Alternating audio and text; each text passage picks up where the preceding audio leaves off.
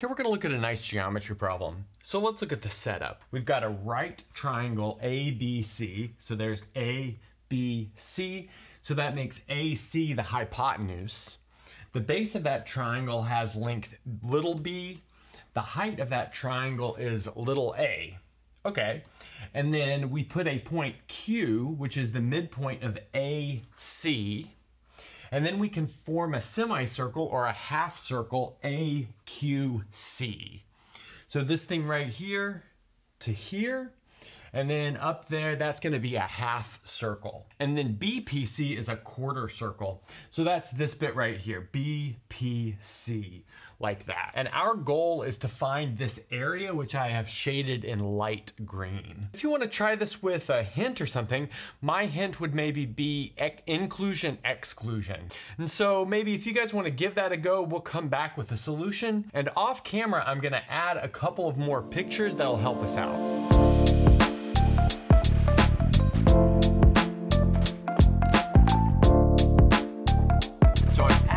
Three copies of my picture on the board. And so this one, I've shaded the right triangle ABC. And in this second one, I have shaded the semicircle AQC. And finally, over here, I've shaded the quarter circle BPC. Now we want to see how we can combine the areas of these figures together to get the area of our goal picture here. And if you look at it, well, clearly we will need this bit right here. Notice that's up here. That's only within this red part, so we'll have to add on that area. Also, we'll need this part right here. That's only in our blue part, so we'll have to add on that area. So we will at least need the addition of this part and this part right here. But now let's notice between these two figures, we've counted area of a region that we don't need. In fact, we've counted the area of this bit right here, which I'll just like lightly shade in orange. But look, that's the area of something that we already have on the board. So in fact, we can just subtract the area of this purple region and then we'll be good to go. Okay, so now let's make our calculation here. So this is gonna be the area of a triangle with base B and height A. So we know that this area is gonna be 1/2 base times height or 1/2 A times B. Now we can move on to the area of this portion that's in blue. So by the Pythagorean theorem, we can figure out that the hypotenuse of this triangle has length given by the square root of a squared plus b squared. Well, that's good news because that tells us that the radius of our circle will be 1/2 times the square root of a squared plus b squared. Then we know we're taking the area of half of a circle.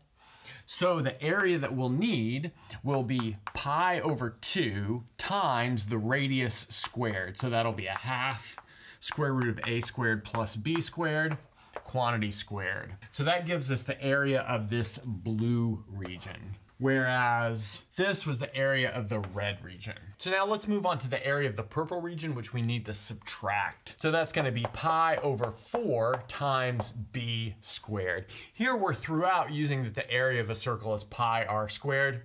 So the area of half of a circle will be half of pi r squared. The area of a quarter of a circle will be a quarter of pi times the radius squared, and so on and so forth. So now we can just really finish off this calculation. So notice we have 1/2 AB, and then this will be plus pi over 8 times a squared plus b squared. So where does that come from? The square and the square root cancel each other.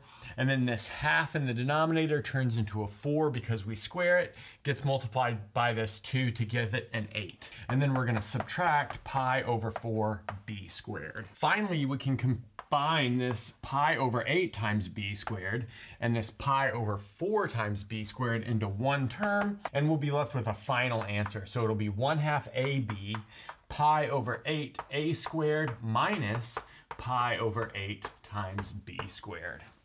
And that's a good place to stop.